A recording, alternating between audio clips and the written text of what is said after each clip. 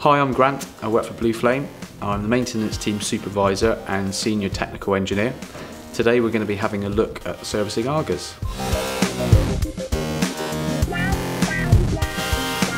Like any other fossil fuel burning appliance in your house, it's really important to get your AGA serviced by a specialist to ensure safe and efficient operation.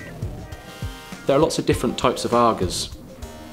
Electric, solid fuel, gas, both natural gas and LPG, oil pressure jet, and oil vaporising.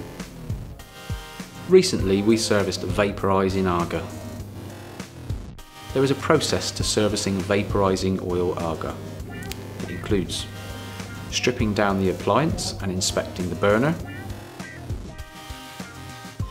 removing the burner shells and the wick, checking the flow rate of the oil control valve, installing new wicks and cleaning the oil wells,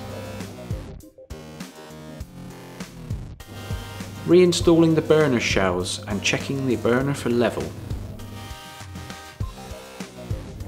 and finally testing the appliance and the flue. At the end of any service we do, we also check your smoke and CO alarms. Thanks for watching, and remember, if you have an AGA and you don't know what to do with it, we do.